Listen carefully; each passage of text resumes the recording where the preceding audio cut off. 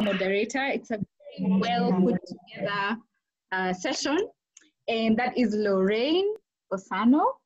She's going to be moderating this session for us. And Lorraine asked me to introduce her as an entrepreneur and life coach. She'll tell you more about that, but that is what she said. That's her, entrepreneur and life coach. And she loves working to develop people to get positive outcomes. That's really nice. And that's very broad. So Lorraine, you'll have to explain what that means. Like working to develop people for positive outcomes. So awesome. Welcome, Lorraine. Thank you. So these are some of the outcomes we are looking for. So I'll see how you make it happen. You and Alice make it happen. So thank you, Nace, for that. I'm very grateful. So I want to welcome all of you to this session this evening. We've all noticed that, especially since 2020 started, I don't know if it's because we have a lot of time, but many people are exercising more, running more, and more active generally. So we want to now, in this session, find out how do we balance nutrition and exercise or running. Then, of course, everybody has advice about what to do and what not to do. And so we have a professional to help us to get this right. Our panelists today are, in the green corner, we start with the wishful marathoner, the one who has convened this meeting, and that is Naserian Kigathi, popularly known as Nace. Nace is a running enthusiast. And because of this, she is the founder of Wishful Marathoners. She will tell us if this is real or it's just wishful thinking. And of course, she is a community leader. That's why she has started off a group. In the other corner, we have Dr. Alice Ojwang, who is going to give us professional advice on nutrition and all. She has 20 years experience in nutrition and dietetics, and she loves to talk about nutrition. In fact, she took it a step further, and now she has a PhD in the same nutrition and dietetics, and she lectures at the Technical University. So Alice, we're expecting to find out what all this means, feet, forks, and light. I'm sure all of you wondered, what are we talking about? So Alice will tell us what that is about. So I want to give it back to Naserian, but before that, of course, we must recognize the guy behind the crew, and that is Kenny Gathuru, who is keeping us all in check. And thank you very much, Kenny. So we are happy. Thanks for the music to get us all started up. So just to note, this session is being recorded, so you can have it on YouTube, on Dr. Ojwang's YouTube channel after this. So just note that, and if you have questions, please feel free to use the chat. That's how we get your questions, and we shall address this as time permits. So to get us off to the start, Wishful Marathoners, what's that? Tell us about it. Naserian. All right. I think let me start with the first Wishful Marathoner, which is myself. And I got that name because really I feel like I will always aspire to run a marathon. I don't know whether one day I will. I hope I will. But that's where it all started. I've been running, well, this time, and I say this time because I tried to start a couple of years ago, but I wasn't very consistent about it. But this time around, I think I'm more serious, and that was in November 2019. The reason I started running is just because it's so hard. I find running to be the hardest thing in the world. I know my dad will just laugh at me in the background there, but for me, it's the hardest thing. And so I started it because I'm like, I can't have this thing that I'm so scared about and that I find to be so hard, challenging me like that. And it's just my body, like literally just moving one leg in front of the other cannot be the thing that just overwhelms me. So I took it on as a challenge, and I also took it on as a metaphor for my life. Whatever challenges that I face, I should be able to just take them on and give it my best shot and hope for the best. So that's how it started, and then we kind of found each other. I think I realized that there's so many people like me who find running to be a challenge and a passion at the same time. The thing with running is that it's so hard before you start, and then you run and it feels so good once you either hit the pace you're targeting or the distance that you're targeting. So we've kind of just found each other. One person introduced the other, and now we have a small, vibrant group of very passionate runners in different stages of their running. Some are beginners like me. Others are just, Akina Otero. When they post their runs, you're just left like, okay, yeah, go, yeah, one day. And everything in between. We have so many different age groups in the group. It's just a cacophony of so many different runners. So that's Wishful Marathoners. Until I run my 42 kilometers, I'm still going to be wishful. And I know the first time I run it, it's going to be awful. So I'm going to want to run again and again. So I think I'll always be a wishful marathoner. And we're many of us. So I'm so grateful to have all of you here. And that's Wishful Marathoners, Lorraine. Okay, that is nice. Well, I see the wish is becoming a reality. And we wish you the very best, Miss Wishful Marathoner. So as you said, everybody has stuff to say about what to do and what not to do.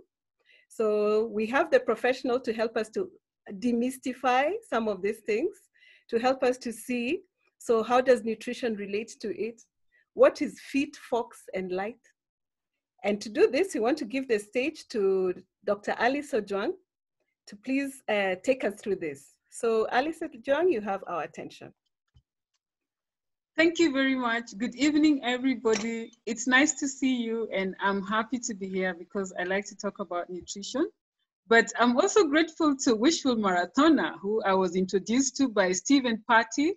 And yeah, I am trying to top the charts, you know. I used to run many years ago. I ran like maybe 6, 7 half marathons, and then I took a break for 5 years, and then I started running again 2018. So I'm back, and I found a team that is happily running. So I'm happy to be there. I'm happy to compete. I'm happy to take the challenges. And some of us, I need people to exercise. I can't do it alone. So I'm grateful for the Wishful Marathoner for starting a group, and I think we're going to grow. So I'm happy to talk about nutrition today. A lot of people, all of us eat, from the poorest to the richest, from the person in the streets to Bill Gates, all of us eat. But I can tell you, nutritionist or dietitian is the one person you should make your best friend. Because as much as we eat, and most of us eat healthy foods, we know it, but what happens is we just make 1 or 2 mistakes that can actually be costly. So I'm just going to share my presentation, and I'll talk about Fox. And somebody already put knives in my title. I don't know how, but yeah. So you met my girls. So courtesy of Wishful Marathoners, this is why we are here. Because it is a COVID-19 pandemic, we cannot not talk about it. So of course we know it is serious times, it is pandemic and health, we are losing lives. And what has this shown us? The statistics from COVID mortalities abroad show us that people who smoke and people who are obese are actually at the same risk.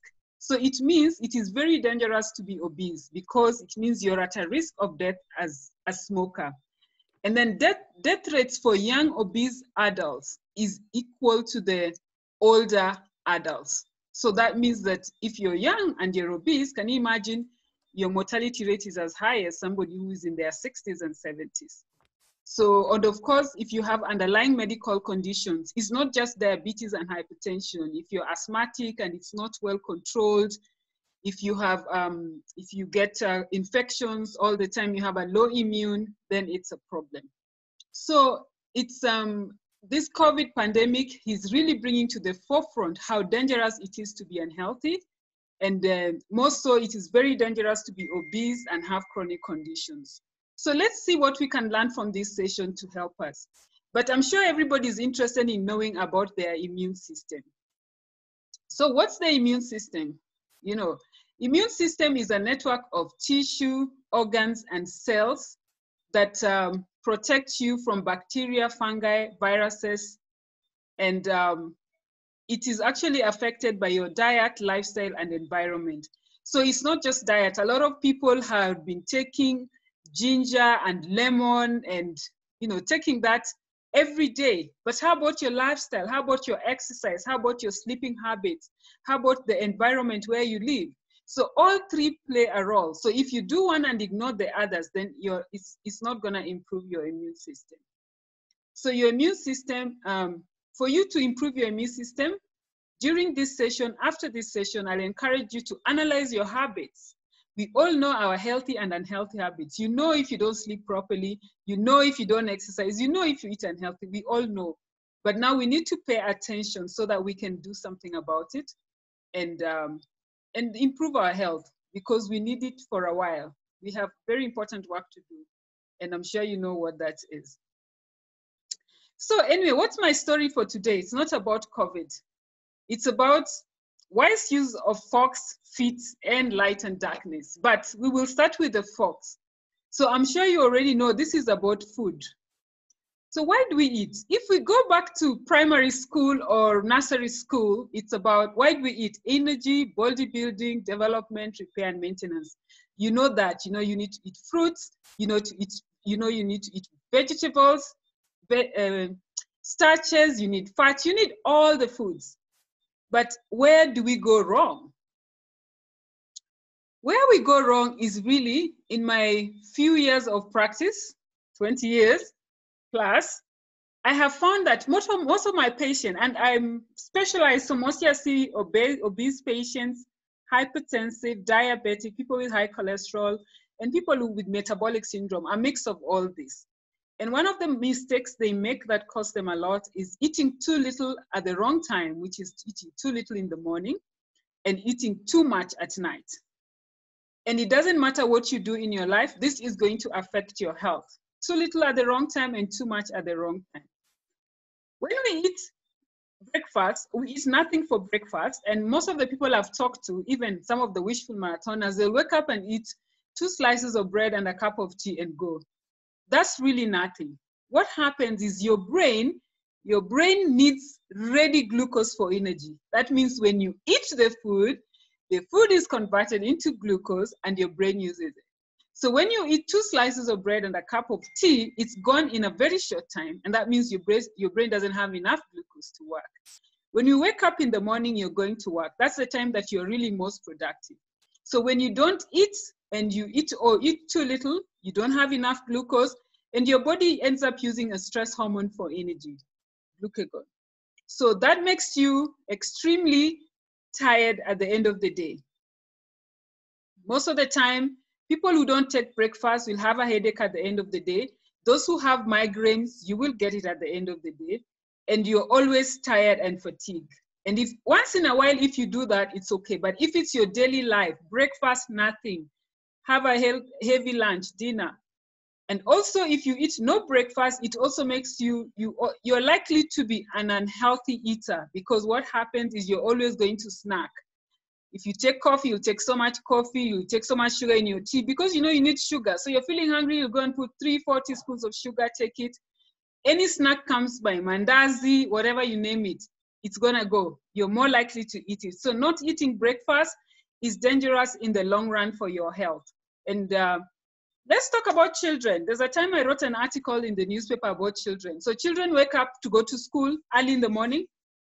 Fortunately, now they're resting. So they wake up early, 5 o'clock, you're taking your child to school. It's too early, they cannot eat their breakfast. So they go to school without breakfast. And then what is their concentration of productivity? Of course, less than 5%. 10 o'clock comes, you've packed something sweet. So what happens? They will eat, they will drink something sweet.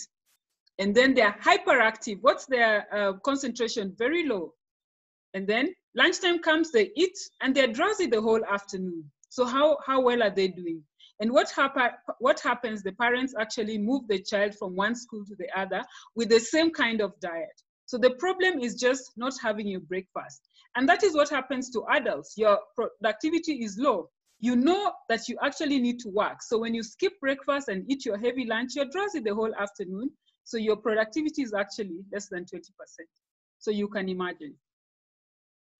Let's talk about dinner. So we come home, we are happy, we've worked hard the whole day, the better half has made a nice meal, put it there, and so you have a really large meal.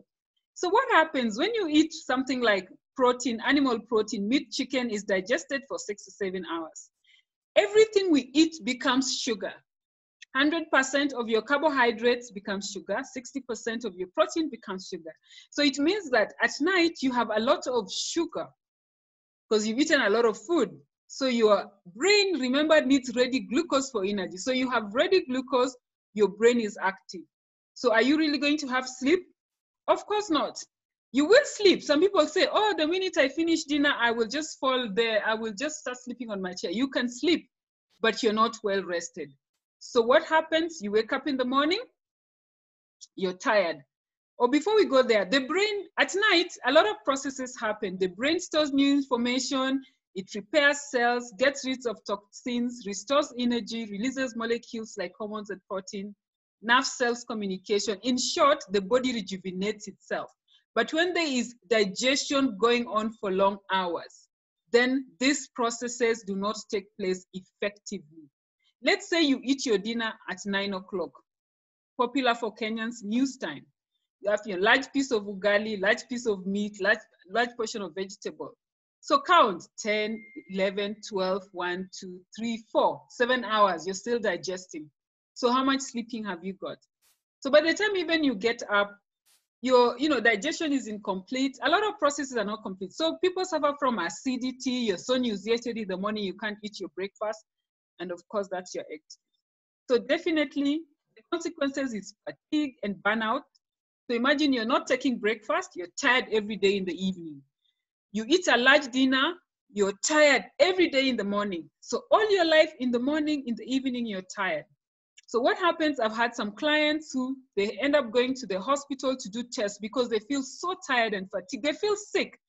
You go to the hospital, they run tests, they do x-rays, they do everything. You spend like 250,000 or something like that. And then what happens?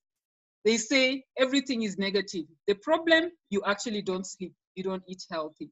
So you're fatigued, your productivity is low. And if you're a runner, how is your endurance?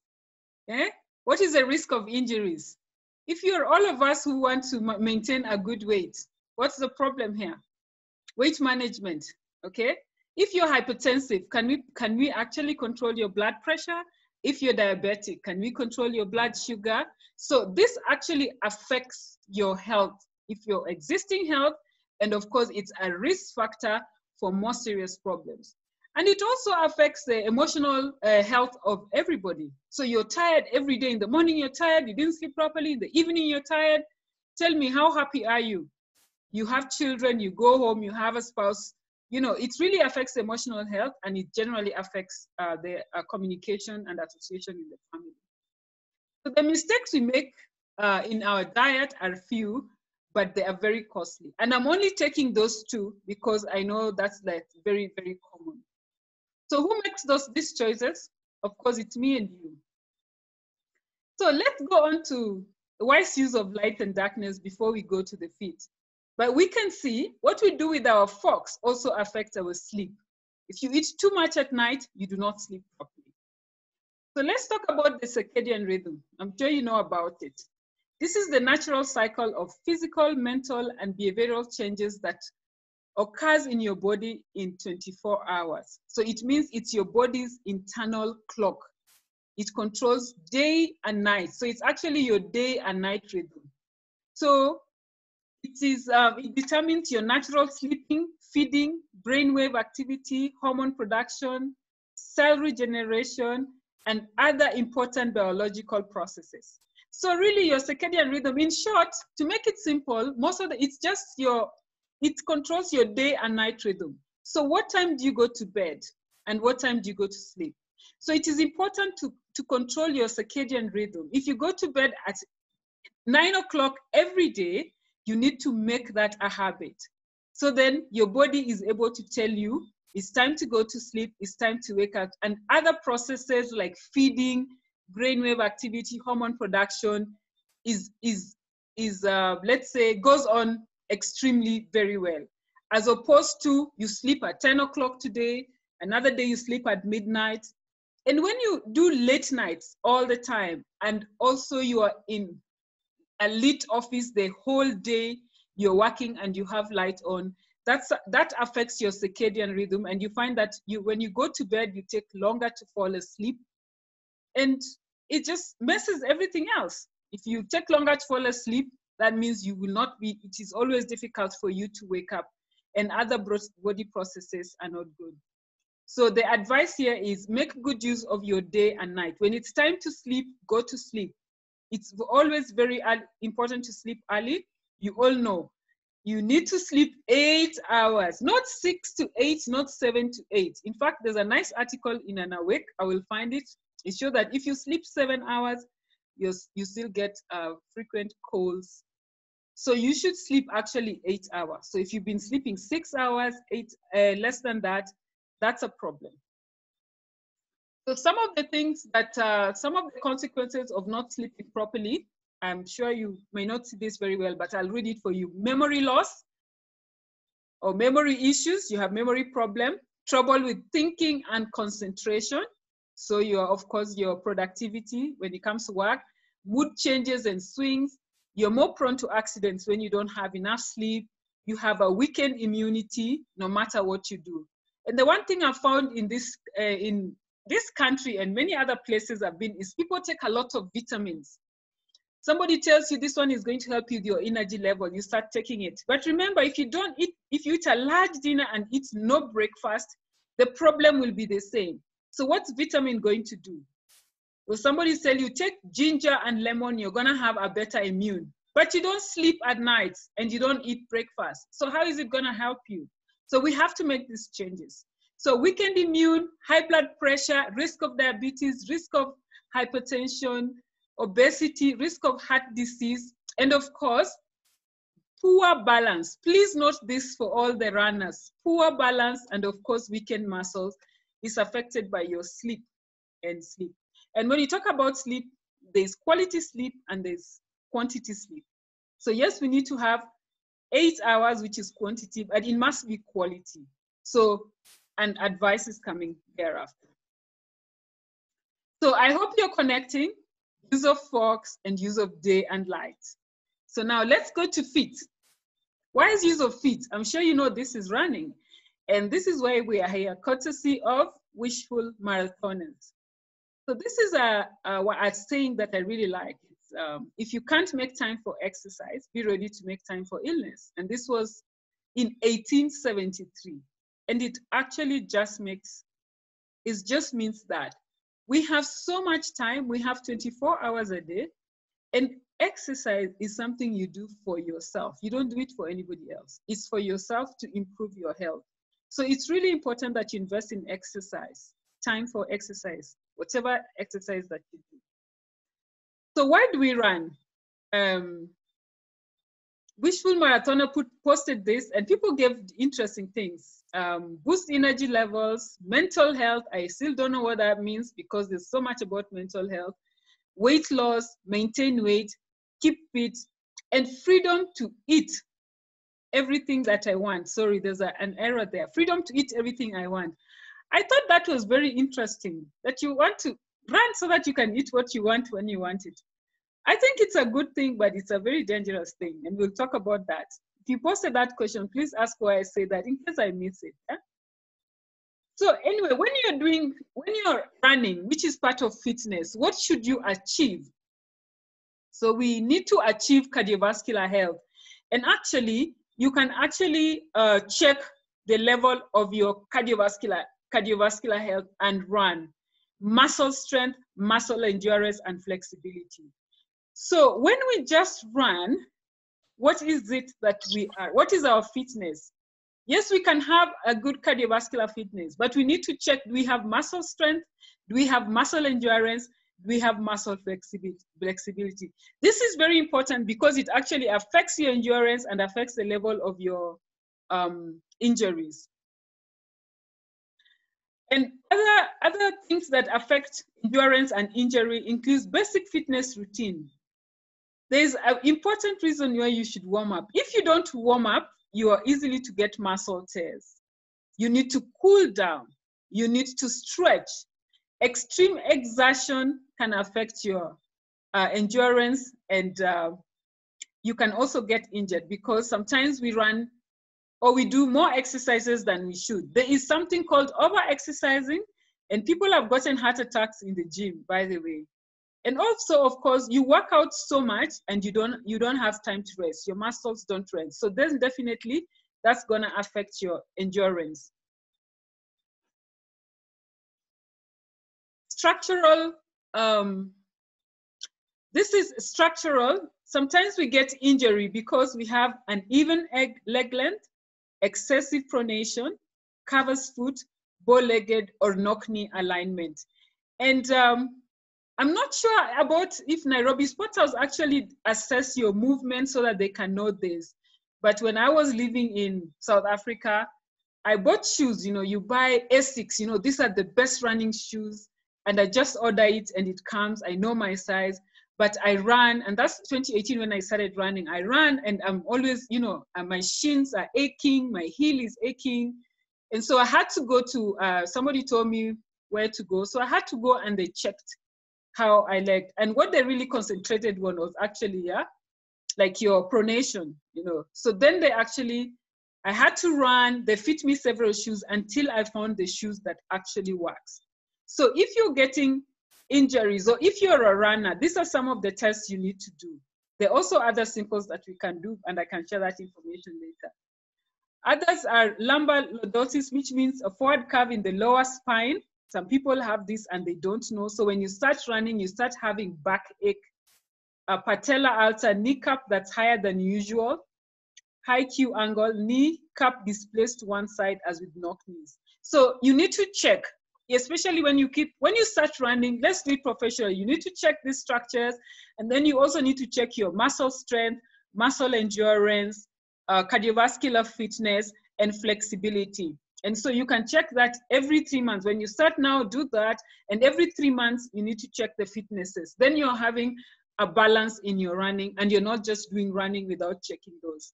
When I started running in 2018, I'd not been running for maybe 4 years. So I got an injury, and because we had a good sports facility, I went for checkup, and then they says your muscle, the muscles that support my knee are weak. So I had to go and do cycling so that I don't get injuries. So then you need to also support your running with other exercises, in other words. So some injuries, of course, are clinical, like some of these, high Q angle, patella. Some of these are clinical. So you need to see a podiatrist to help you with this. And some, maybe some physiotherapists who have done sports medicine can also explain some of these things. So how much should you eat when they're running? Is there a difference between running and eating? Is there a special diet for running? Yes, there's a special diet for running. If you're an athletic, competitive runner, then yes, there's a special diet. The fluid that you take, the protein, the starch, the fruits, all of that is calculated accordingly. And I have worked with runners, and you won't believe the amount of carbohydrates they need to eat is a lot. But it's not carbohydrate in terms of bread. You're sitting down with so much bread. The carbohydrates are spread out. We need to divide it between fruit, a lot of beans in your diet, vegetables, and many other things. But not just literally you're eating a lot of rice or a lot of bread. So for wishful marathoners, if there's somebody, I think you just need to eat healthy. And there's a way of calculating how much you should eat. I'm sure you all know about the plate method. I showed it, I sent a video that has it. So it's just a plate that is probably this long, your index finger and your thumb. That's the diameter. Half of it is your vegetables, a quarter starch and quarter protein. Men always need more. So what it literally means, when you finish your half of your vegetables, the men can increase their starch. The women, you eat like that. When you start to feel hungry, then you increase your protein. Also, the men can increase the protein. So there's a sliding scale that we can use to monitor your intake. So it's not just eating too much starch. You always need to have a balance.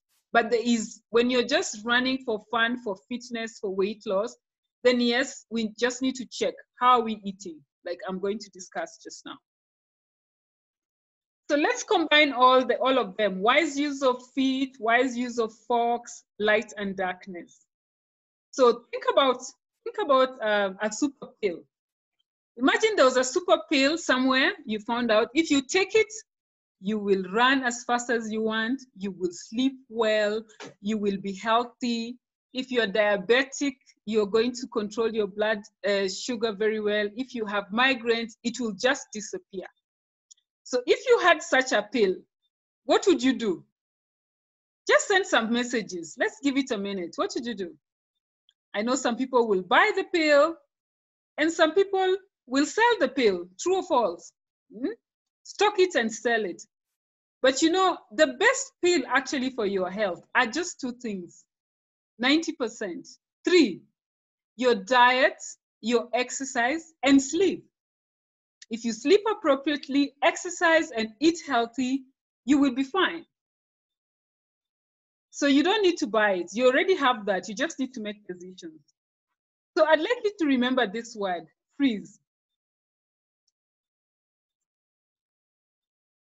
So number 1 means, F means free of toxins. So what are these toxins? So first thing you need to do, assess yourself. Are you consuming toxins in your diet? Alcohol, sugar, salt, and what are some of the bad habits that you have?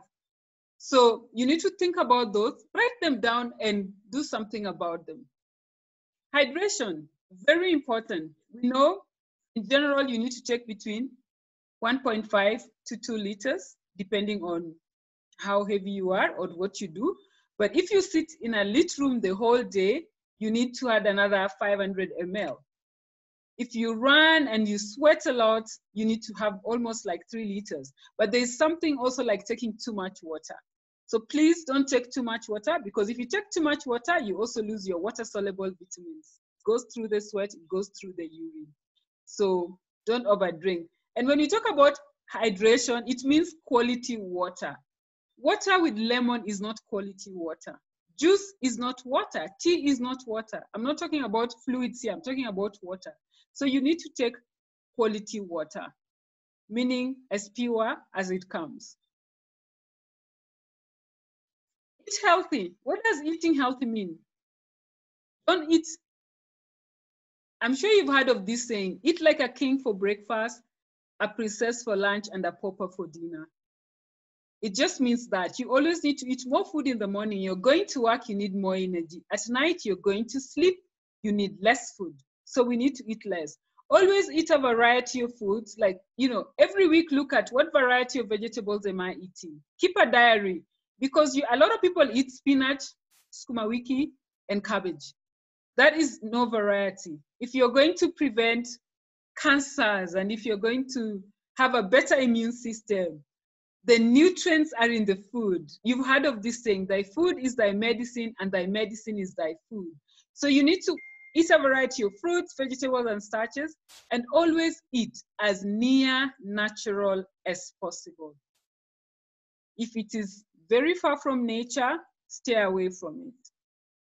Exercise. Please make time for exercise, but most of these people in this group exercise. So I'm happy with that. We just need to improve our exercise so that we benefit from muscle strength, muscle endurance, flexibility, and all that.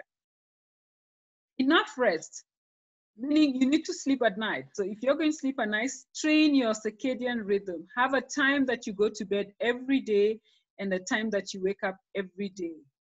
And don't take a large meal at night. You should never take animal protein at night. Animal protein is digested for 7 to 8 hours. So you should not eat animal protein at night. And for people who are above 55 years and they have hypertension, they should not eat any form of protein at night, because the amino acids increase what we call glomerular filtration rate. So it means your blood pressure when you're resting, it should be lower, but if you eat protein at night, then it's not. So you should remove that from your diet. So, and sugar, don't take sugar at night. Some people say they can run at night and sleep. There's a day I ran at night at 8 o'clock, I went and did 3 kilometers. and I couldn't sleep at all. I know it affects me, but that day I decided, let me do this because I had a long day. So if you run and it affects your sleep, please, you should not run in the evening. Make your running earlier in the day. So analyze yourself. That would be not good for you if you know you don't sleep and you run. So stress management. If you're stressed, talk about it. Manage your stress, in other words. And enjoy everything you do. Eating, running, and everything else. Because we are supposed to be happy people. So enjoy it. So I stop there for now before I give you the take-home messages. Thank you very much. I hope I managed my time. Yes, you did. Thank you very much. Now, this is interesting, and to many of us, it must be a bit surprising. So you're telling us no nyama, no chicken, no fish for dinner? I think something else, a nice comment that came up from Ruth and Shako is, we are having breakfast for dinner and dinner for breakfast. Very interesting. So I'm sure there are questions that are coming up, so we'll address them as they come. I think the first question we got was from Ruth Tabu, which Alice will ask you to take us through. How about intermittent fasting? It's become very trendy and, you know, something that a lot of us are doing. What's the professional advice? So intermittent fasting, there are many, we have 8, 12, 8, 16, meaning you fast for 16 hours and eat for 8 hours. So we have what is a normal, which is actually what is a normal diet. So you eat from 8 o'clock to 6 o'clock. That's normal, that's what everybody recommends, and that is what is recommended. But what I have seen, people sending me messages, they are fasting longer. So ideally, if you eat within 8 hours and fast for 16 hours, that is fine. There's no problem. Because within those 8 hours, you're able to meet your basic nutrients. So you eat more food in the morning, less in the evening, you'll be able to meet your fruits and vegetables. But when you have shorter hours of fasting and longer hours, shorter hours of eating and longer hours of fasting, then that becomes very dangerous.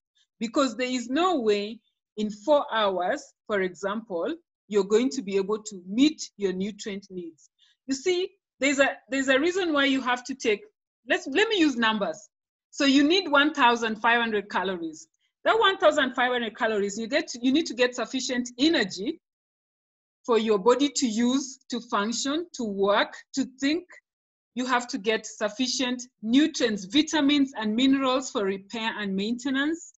And you have to get fats and many other things that the body uses. So if you're eating for only 4 hours, it's not possible for you to eat your 1,500 calories, for example, to meet your basic nutrient requirement for your body to function normally. It means you're going to eat less. And so you're starving longer and you're having less nutrients. If you do that for just 1 week, the body starts to break itself. The body starts to break muscles. So we find that your creatinine levels are high. When you do a kidney function test, we find there's too much protein being broken. In other words, I'm trying to use simple language. And so that's dangerous. And the longer you take to do that, the more your body breaks down. And when your body starts to break down, it means you're sick. And what it means is that your nutrient requirements become higher. So if you're sick, remember, whenever you're sick, you need to eat more. So you are fasting for longer, you're eating less food, the body starts to break itself, you're definitely sick. So when you're sick, there's something we call a vicious circle of malnutrition. So you have a condition here. So you need, on a normal day, you need 1,500 calories. So when you're sick, you need 2,000. But so you need 2,000 calories, but you're not meeting that nutrient intake. So the body breaks itself more. And then you're not meeting that intake, your requirement become higher. The body needs more nutrients, more energy, more fat, but you're not taking it. So then it becomes very dangerous and your immune system goes down and you start to have you can even start to have organ failure. So it is very dangerous to intermittent fast for longer. So what I recommend, do your 8, 16. That's the one that I recommend as a dietitian. But when you start to eat for 6 hours and fast for 18 hours, and start to eat for 4 hours and fast for 20, eat for 2 hours and fast for 22, then you're just slowly killing yourself and you're going to be very weak. And if you get malaria or typhoid or one of those metabolic conditions, you can be in so much trouble. And I have seen that happen to some of my clients. Thank you, Lorraine. Thank you. I think that's a big one, and I'm sure you'll get a little more. Feel free to ask. If we don't address it today, we shall send you the answers. Now, second question comes from James Kimathi. Where would you get a structural check? A structural check would be good, I said, you can see a podiatrist, and I used to know one, and then also physiotherapists who have done sport medicine. There are a few of them in the town, and they'll be able to check that. I can find the numbers and make referrals and share the contact. So is it better to exercise at night or during the day? One of the runners wants to know that. Well, it's always better to exercise first thing in the morning if you can, or before night, before 5 o'clock. It's best to exercise, because when you exercise, you know, your heart rate, circulation improves, a lot of good things happen. But what also happens is your feel-good factor, endorphins, can make you hyper. So you find that you're hyperactive. So when you exercise at night, so you're hyperactive at night, that's not a good time to be hyperactive because you need to sleep. So if you exercise at night, it might interfere with your sleep. And even if you sleep 8 hours, you might not get quality sleep. So I do not recommend exercising at night. I personally don't, yeah. Okay, and what would you say about, do you have a diet? Would you recommend a diet to increase metabolism? A diet to increase metabolism. Let's define metabolism. Metabolic rate is the speed at which your body uses energy. So either your body uses energy very quickly or your body uses energy very slowly. So if your body uses energy very slowly, it means you're prone to gain weight, and weight can be a problem. If your body uses energy very quickly, it means you're always hungry and you eat a lot. So diet alone cannot increase your metabolic rate. You need to have an exercise plan, sleep, and diet. And it's not, we don't talk about diet. I don't recommend diet. Diet is restrictive, meaning that you're either on a high protein diet or you're on a vegetable diet. That's not healthy, that's not sustainable. Remember why we need to eat: energy, protective development, you need all your foods. So we talk about a healthy meal plan, not a diet. Yeah, but if you think you have a low metabolic rate, then you need, and you don't have an exercise plan, then let's start from there.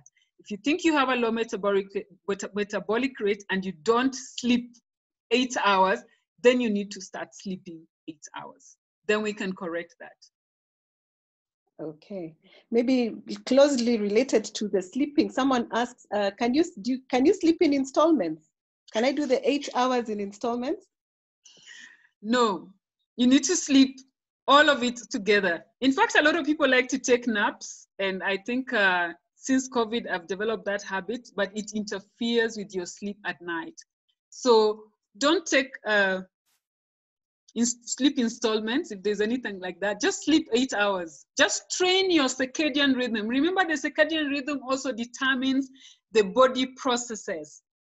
So train your circadian rhythm, when to sleep, 10 o'clock, 9 o'clock, and when to wake up. That's a good habit, and you know, you'll be healthy longer than when you don't have a sleeping time.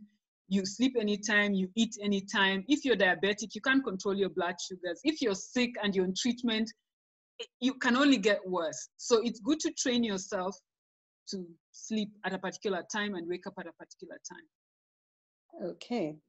Eddie is being very ambitious and wants to find out if you can at the same time.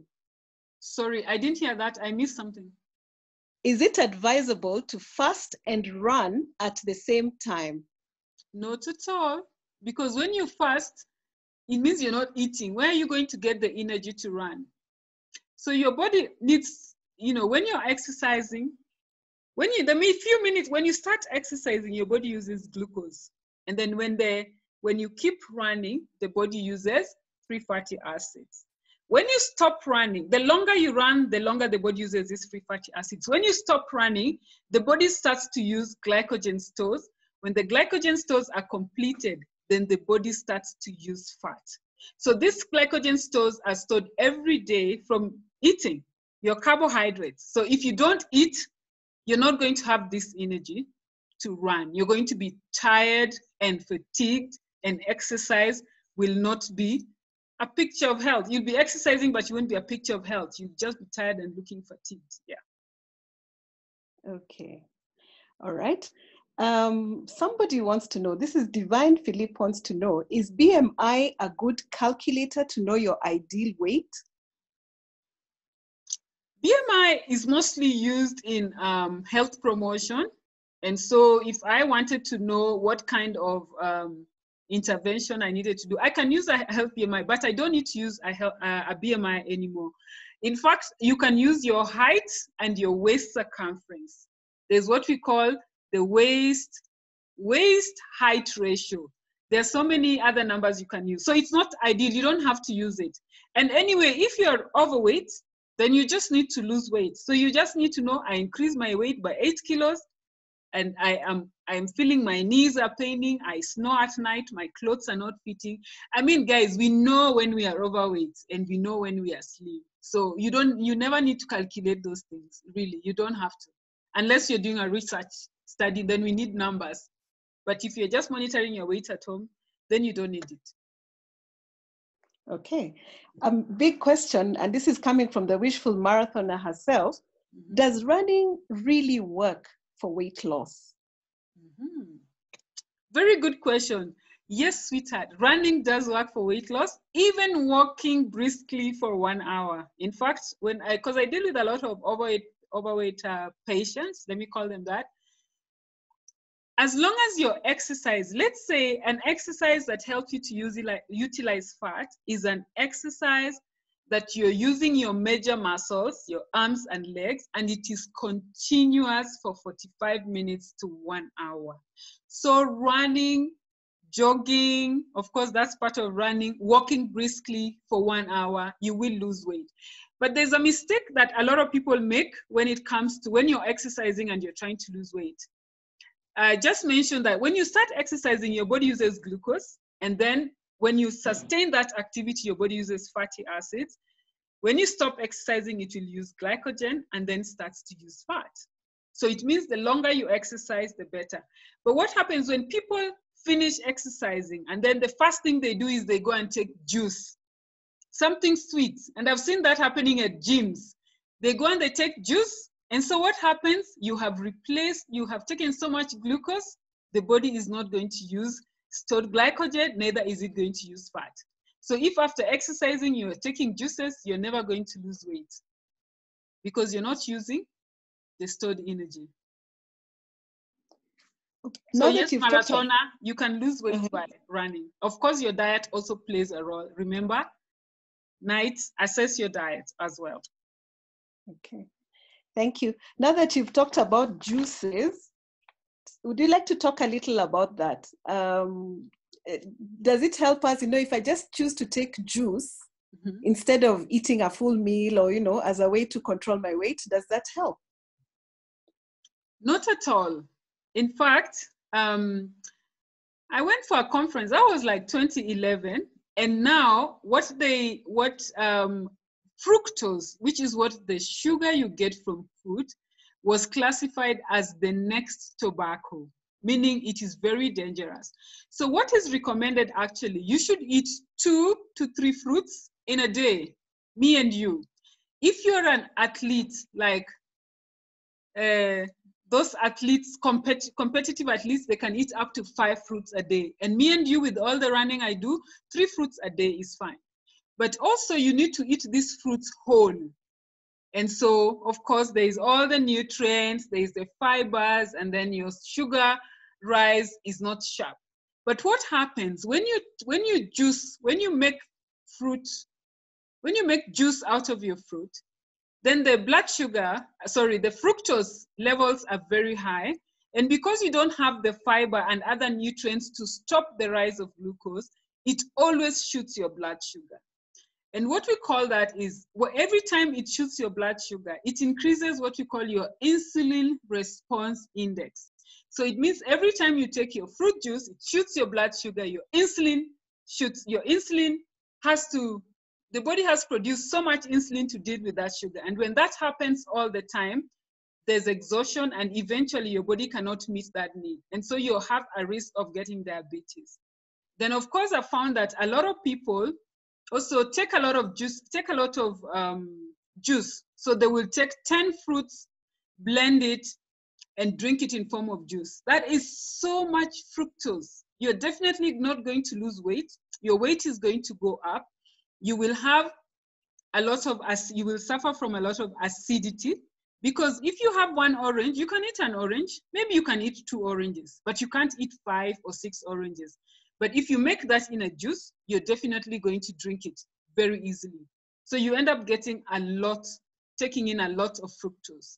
So it's not a good habit to take fruits.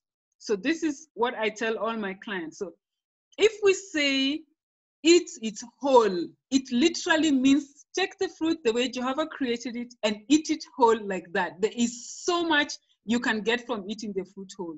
When you take the fruit and put it in a blender, you destroy so many things.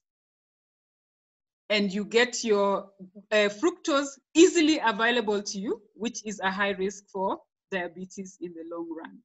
So there's nothing like natural juice. You know, they tell you, they sell all these packeted juices, they tell you it's natural, it's 100% juice. The only natural juice is coconut. It's the only one that comes with its juice. As long as the fruit, you put it in the blender, it's no longer natural. So I don't recommend juices. So eat your fruit whole and enjoy the benefits of chewing it and swallowing it and all the nutrients that come with it. Okay, so sticking to much as fruit. So can I have fruits and, you know, for dinner, just fruit? You know, it's a nice weight loss. That's what we've been told. You have to be realistic also. So you'll find that you have fruit for dinner, but then at midnight you're waking up, you're very hungry. Yeah? So if you want to save your fruits, if you have a good breakfast and balance your lunch, you can get away with fruits. And actually, I have some clients who have learned not to eat anything at night at all. They will take a cup of water and go to sleep. So yes, you can train yourself. But as long as your nutrients, you meet all your nutrients for the day, that's fine. Yeah. Okay. And you're only eating the recommended fruits, not a huge bowl of fruits. Eh? Yeah. Uh-huh.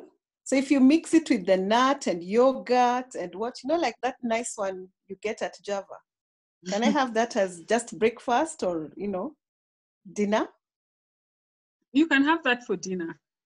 If you have meat in your diet, chicken in your diet, beans in your diet, eat that for breakfast. And eat something light for dinner that's digested for a very short time. Okay. Yeah. So I think we'll take the last question. Is it advisable to eat before or after running? Is what Linda would like to find out. No, you cannot eat because you're going to get yourself a stitch. There's going to be competition for blood circulation to the stomach for digestion and to the body, to the feet for running. And so that will cause a lot of fatigue. So you should, if you're going to run and you wake up in the morning, you're hungry, you can have a fruit and then run maybe after a few minutes, 15, that's okay. But you can't have a meal and run, sweetheart, not at all. And if you eat healthy and you wake up, you can still wake up and go to run because you met your nutrients for yesterday. So you don't need to take anything. If you always feel like you have to eat something, then eat a fruit and wait a few minutes. But you cannot eat a meal. That's really dangerous. You'll be very tired and exhausted and you will not have a quality run. It will reduce your endurance. And yeah, you can get injury from fatigue. Okay. Thank you. I think we have lots of questions. What we'll do, we promise to look at them again and then we'll send you an email on in response to your questions. But as it is, we just have a few minutes to finish up, and I think I'd like to give the session to Nace, the wishful marathoner.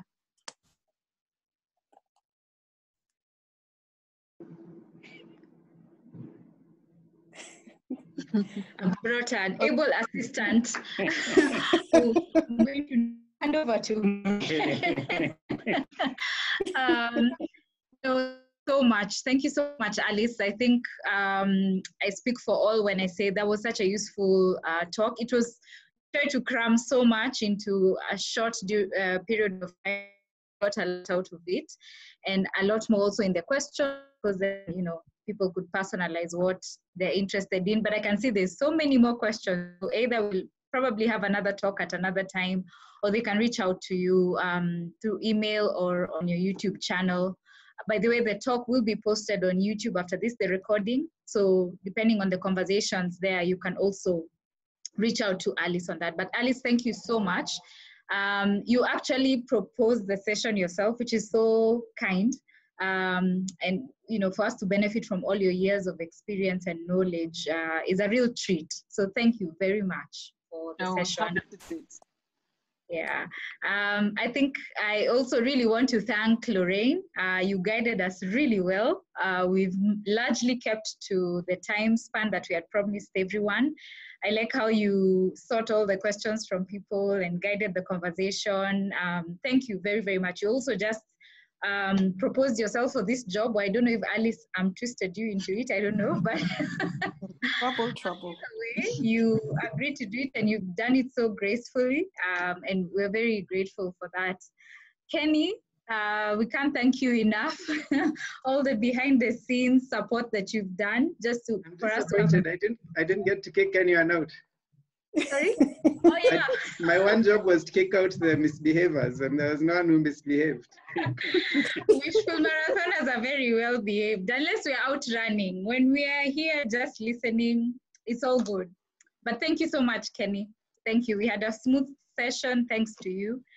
And then finally, but not least, is all of you. I think you'll agree with me with running, when you have people struggling along with you, sharing their, you know, their fears, their issues, their joys, it just makes it all the more enjoyable. So it wouldn't be the same without all of you, what you've brought on the table and how we keep encouraging each other. And I think also you being here and wanting to take on more knowledge, because it seems easy, running, just get out and run. Okay, it's easy enough. But as you've seen, there's so much more into it. And the more knowledge you have, then you can be a safer runner and a more effective runner.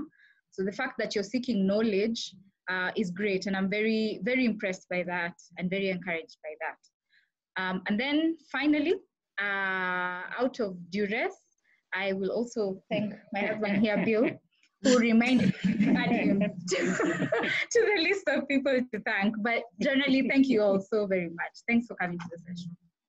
Okay, thank you. That was good. And thanks for convening this. So Alice, finally, take us home. What is the takeout message to all of us? Okay, parting shots. Lorraine likes to do this. Like, we never have to end it. We have to have a parting shot. So what's my parting shot? So, you know, to lengthen thy lives, lessen thy meals. Guys, don't eat too much. If that plate has got a layer, and arrange your plates. Most of the time you find people, you take a plate, you put rice, then you put meat, and then you put a teaspoon of vegetables. Wrong. Half of your plate should be vegetables, a quarter starch, and a quarter protein. Just don't eat too much food. It's dangerous for you in the long run. The older you are, the less you need to eat. So please remember that, to lengthen thy lives, lessen thy meals. Taking drugs without eating properly is like washing your hands and drying them in the dirt. So if you have migraines, hypertension, diabetes, fatigue, frequent headaches, you're always tired and fatigued, there is something you need to do. It's something to do. Most of the time, number one is something to do with your diet, and then the rest, and exercise, and then the rest, diet, exercise, and sleep. Wise use of feet, forks, and light and darkness. And then the rest can come into play. So please remember that. And last but not least, genes load the gun, but lifestyle pulls the trigger. So most of the time people will say, oh, my family is overweight, oh, my family is like this, excuses from here to there. Remember, your genes load the gun, but it's your lifestyle. So what you do with your sleep, with your fork, with your feet is what's going to affect you. Thank you very much. And I was happy to do this for my brothers and sisters and my running friends. And tomorrow, Mutaniona, I have to be #1 at least for a few hours. Thank you. Okay, thank you very much, Alice. Thank you for helping us realize just how important lifestyle is and for the many insights provided. And we thank you, Nace, for organizing and getting us all together. You've been a wonderful audience. Thank you so much. We look forward to another session. And please remember to watch the lifestyle. Until another time, thank you very much. It's good night from the crew. Thank you. Bye.